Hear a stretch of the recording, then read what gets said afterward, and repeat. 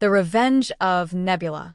Deep within the universe, beyond the planets known to humans, there existed a powerful entity called Nebula, an intergalactic queen made of pure cosmic energy.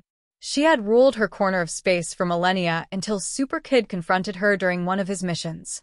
It was an epic battle where SuperKid, with his gleaming shield and immense powers, managed to contain Nebula's destructive force and save the galaxy. However, though she seemed defeated, Nebula never forgot her humiliation. Years later, as SuperKid returned to his life on Earth, helping to solve small crimes and everyday problems, a change in space started to be noticed by scientists. A star at the edge of the solar system began behaving erratically, emitting pulses of dark energy that interfered with communications and satellites. Something strange was happening, and it didn't take long for them to call upon the young hero for help. SuperKid, now more experienced, flew toward the source of the disturbances.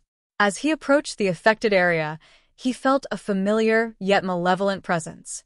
The energy radiating from the cosmos bore the mark of someone he had faced before, Nebula. Suddenly, the space in front of him distorted, and from a vortex emerged Nebula, surrounded by a dark, glowing aura. Her face, framed by a crown of extinguished stars, showed a mixture of fury and satisfaction. SuperKid, she spoke with a deep voice, the time has come to settle our score. Nebula was not the same as before. After her defeat, she had traveled to the darkest reaches of the universe, where she found an unknown power source, an abyss of negative energy that enhanced her abilities and made her more dangerous than ever. Now, her intent was not only to destroy SuperKid but also to conquer Earth, the home of her nemesis, as an act of revenge. SuperKid did not back down. He knew that the fate of his planet depended on his bravery and cunning. Though Nebula now seemed more powerful than before, the young hero had grown and learned since their last battle.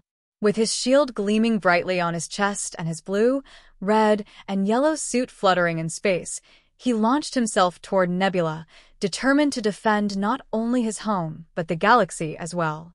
The confrontation was brutal. Nebula unleashed storms of dark energy that threatened to consume everything in their path, while SuperKid used his flying abilities and super speed to dodge the attacks. But Nebula wasn't just interested in destruction.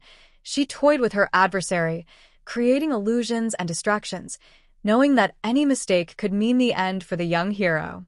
During the battle, SuperKid remembered something his mentor, the wise Elder Galadar, had taught him. It's not always about strength.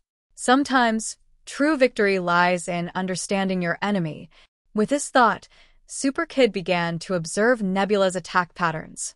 He noticed that each time she used her dark energy, something in her aura fluctuated, as if she were channeling the energy from an external source. SuperKid decided to change his strategy. Instead of continuing to defend himself, he began provoking Nebula, forcing her to use more and more of her power. Nebula, blinded by her rage and thirst for revenge, didn't realize she was exhausting her energy source. Finally, when Nebula unleashed a massive attack, SuperKid used his shield as a reflector, deflecting the attack and redirecting it toward Nebula's power source. The impact was devastating. Nebula screamed as her connection to the dark energy was severed, significantly weakening her. Seizing the moment, SuperKid lunged at her and, with a calculated move, managed to trap Nebula in a prison of cosmic energy designed to contain even the most powerful entities in the universe.